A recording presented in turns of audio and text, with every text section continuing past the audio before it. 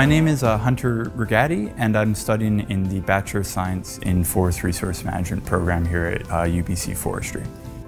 I chose a career in forestry because forestry is this great intersection between environmental, economic, and sort of the social aspect of our world.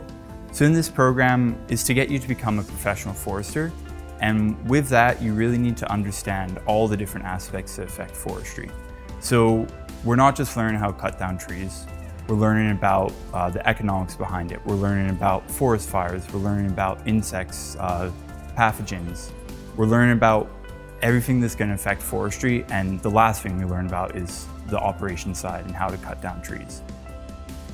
I think what surprises me about UBC Forestry is all the great outdoor activities that we get to do.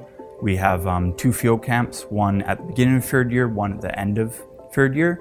And with those camps, you really get to experience what it's like to be in the industry and get more of those practical field experiences, but at the same time, you get to hang out with your friends, sit by the fire, maybe have a few beers, and you really get to connect together as a class.